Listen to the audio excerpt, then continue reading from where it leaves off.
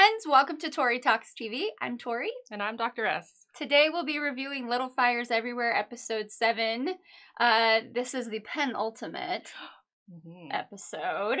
And holy mother of pearl. Sorry. Mother of pearl. Good one. Everybody's rolling their eyes in unison. This episode proves that secrets are where relationships go to die. There was a lot of things that were revealed, but also like a lot of secrets that were kept that if they had just been revealed, maybe things would have gone differently for people. I mean, ultimately, yes. Well, it begins in July of 97, and then this is where we get to see what happened with Izzy and April. Yes. So, they had been, like, hooking up? Or, like, even more than hooking up, I feel like they were in a relationship. Yeah. Like it seemed loving. Yeah, that's really sad that April has to, in public, you know, scream molestation. Yeah, that's terrible. That was really I know. sad. Izzy, I totally feel for her because from the get-go, as we learned in the previous episode, she wasn't wanted, and now she, like, was in love, and now her friend just, like, turns on her. Isn't that sad? And I thought there was hope after Izzy left her a note, and then they met up, and she seemed, like, apologetic, but then when Izzy is selling Cabbage Patch Kids, then April again is, like, you know, puts her down. That peer pressure really gets to her. I guess so. Oh, gosh. Let's just talk more about Izzy. Poor Izzy. So let's talk about Elena and Izzy. Gosh, Elena is crazy. That's legit crazy. The name of this episode is Picture Perfect because she thinks that everything has to be picture perfect. And so I feel like just the Christmas card photo scene, she lashes out at her. It was very uncomfortable. I was like, poor Izzy. Like, all I kept thinking this whole episode was like, poor Izzy. I know. And she's like, how come everybody else gets a nickname? That's a good point. Moody. That is a good point. But she doesn't get one. And she's like, well, you're not like the others. I mean, Izzy never stood a chance, basically. No. And Elena takes Izzy's actions personally, too. She does. I don't care how much your kids annoy you. Do not say that it is hard to be their parent. That was so cruel. Don't cut them out of Christmas cards. That was so cruel. And if you do, expect them to be a little bit difficult with you. I mean, Izzy's like a punk. Like, she, like, gave the finger in the picture. I thought that was kind of hilarious. I understand why. People might not have even noticed that, honestly. Yeah. It was just a little forced. But then she, like, cut her out of every picture. Like, how do you think that's going to make her feel? And she found them. Yeah, that's really sad. Well, Izzy goes to Mia's house. How did she just get into her house? Well, before, when she was doing, like, her art apprentice thing, I think she let her in, so maybe she still has access? Okay, something like that.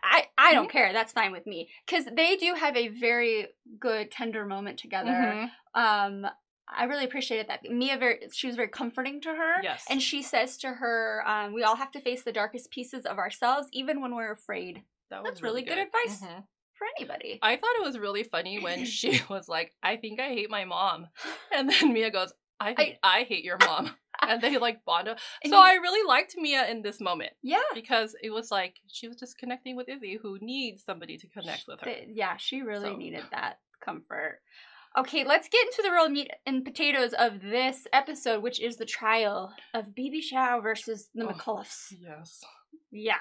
The biggest part is this standoff between Mia and Elena. Elena, in the bathroom. I think she might be evil. She is. I think just the vindictive nature behind everything she does, every motivation she has. What is wrong with her? I understand that Linda's her friend, but self-righteous. Oh my gosh, yeah. She's a meddler. She's a controller. Literally stay out of it. Mind your business. Controller is right. Yes.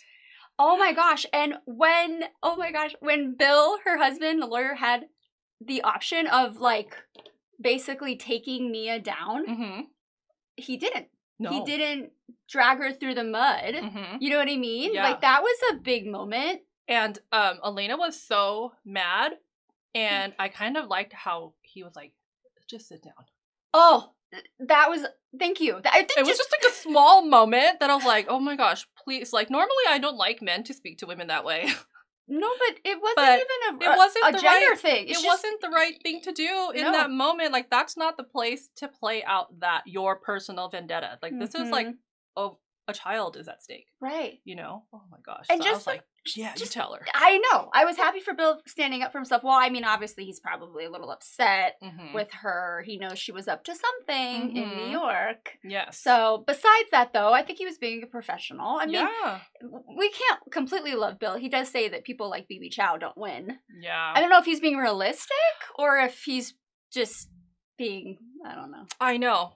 That's the part of this show that's so interesting, though, is that was he being realistic? Was he just saying, like, that's, like, well, like, did he have commentary on it, or is he just stating a fact of the world? Is it statistical? Yeah. We don't know enough about him yet to say, like, we know enough about Elena to know that she's racist, both explicitly and, like, underlying, where, like, she doesn't realize some of the things she says are racist. But with him, I don't think we know enough yet. So that was, like, something that was open to interpretation, I think. Yeah.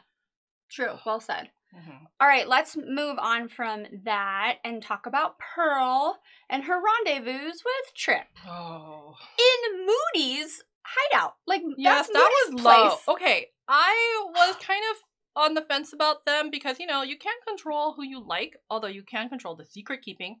Right. That's more secrets and lies. Why didn't she just come out and say, Moody, I'm so sorry, but I don't like you. Exactly. I like your brother. And then don't go make out in his hideout. On his turf. That's just rude. Yeah. And then while they're there, Trip tells Pearl about Mia paying BB's lawyer fees and that she got this money, and she's like, what are you talking about? And then the confrontation between Mia and Pearl. I don't have a picture of that. I'm so sorry. I searched high and low. I can't find one. But that was tense. It was tense. And to kind of see Mia back down because she saw how upset Pearl was a big moment. I can imagine a mother feeling that way. Like, okay, I have to give her a minute. Yeah. Yes. She was so hurt by, what was she hurt by? The secret keeping, right? Yeah. It's again the secret keeping. Because she told her that, you know, I did pay for the legal fees because I sold this picture. She's like, we could have had a better life this whole time and I didn't have to sleep on the floor and you lied. Yes. And that's what it was. I know. And I still can't, like, I feel for Pearl finding out that her mom kept the secret from her. At the same time, I'm like, she seems so motivated by like shiny things. You know, so then I feel for Mia because Mia's like, I gave you like memories. I gave, you know, we had fun together. I gave you what did she say? Like what you needed. We had what we needed. Right. And then Pearl has always seen like the other side, like the rich people, and has like longed for it. So, I feel so torn. Of course, I like, you know, the whole show. Yeah. Oh, exactly. But yeah, so then they go to spill the beans about the relationship, right? They went to Trip's house, and before they could do that, Elena pulls Pearl aside. And did she really just tell Pearl what her mom... We're not 100% certain, we're not privy to that information yet. Yeah. It looks like it. What? Did she? So I'm wondering, I don't know. I feel like if she really did, we would have just heard it. I mean, she was upset. She had to hug her. Obviously... Something very crucial was said, but the fact that they didn't show us makes me think it. Like, I wonder if now that, you know, she's back home, maybe Mia thinks that she told, and then she's gonna tell. One of those like, I would have told you myself, but, and then she'd be like, what'd you tell me? What? Yeah, you know. No, that's true. So I don't know. Oh, but the look that Elena gives Mia after she drops her off. I'm telling you, it's evil. It's evil. There's some madness in that woman. Yeah. And Mia's like, it's like defeat and then like, no, I'm going to have to take you down. Yeah. But I wanted to talk about one other thing. Lexi and Brian. This was a really big scene. Had to do about, you know, interracial couples. And I think it was interesting. It was like, I think, something that needed to be I'm glad he finally broke up with her. Okay. She's like relentlessly self-centered, out of touch. She's kind of Elena 2.0 in the making. But she blames Elena for her... True. Like, I can see, okay, yeah, your mom pressures you to exceed, but you don't just absorb her, like, ideology and don't be critical of it and, like, blame her. Right. Like, you could have made different choices. You have choices. You didn't have to, like, borrow the racist story of a classmate to, like, stole it. To like stole it. Because she got accepted. Yeah. And she still doesn't see that it was wrong. She doesn't think that's a big deal. Terrible. And how rude she was to that fast food worker. And she's like, oh my gosh, was terrible. To see what happens when they don't go to college. And Brian's like, what do you mean they? I mean, what is up with her? I mean, it's disgusting, really. But yeah, Brian had enough. And he finally broke up with her. But, you know, discrimination never seems to be a big deal to people that don't experience it. Right? That's the whole point of this. And I mean, who are we to say what somebody should be offended by? I mean, if you don't know, if you know, if you're not in somebody else's shoes, how do you know what offends them or not? And you can't dictate that. Right. And if you offend somebody, you apologize. Right. And she's never been in the situation to know how people respond. Like when he calls her out on like, when you tell people you got into Yale, they're like, oh, congratulations. When he tells people he got into Princeton, they think all these other things. Because of his race. Yeah. Exactly. Yeah. So... yeah. It was just, that was a very important scene that I had to highlight, but good. I'm glad he dumped her. Finally. Seriously. I think he would have dumped her sooner, but then she, like, jumped on him in the car. Gotcha. Yeah, and then... he's a teenage boy. Yeah, I know. And, you know, she didn't tell him about the abortion, and it's like, would things have gone differently if she did? And I don't know. That's like, the whole theme of this episode is, like, what if you would have told... what if Elena had told Bill... about her meeting up with Jamie? I don't know. Like, would things have gone differently for these people if more was revealed? If she had told him that she was, like, drowning back when Izzy was born and that it was like, she was struggling, maybe that could have been different, too. Instead, she just became a robot. Yeah. It's just... a crazy robot. Out of control. She gets worse every episode. She needs to be in so much control that she's, like... out of control. Yeah, exactly, right? Well, we only have one episode left, and this is where we're going to find out who started the fire. Can I tell you my theory? Yes, please do. They do a great job of showing the house with all the Christmas lights on it. I think the Christmas lights set the fire.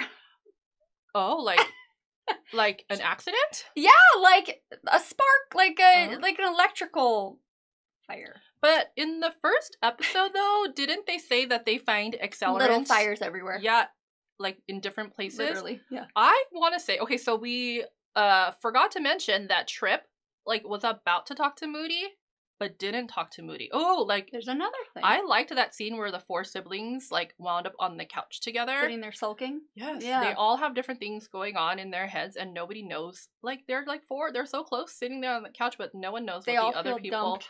Are going Trip. Yeah. And I don't know why, I still think it's Moody. I was gonna say, I think if it's a person, it's Moody. He's just like reached his breaking point. And he doesn't speak up for himself, and I think like that's his way. Yeah.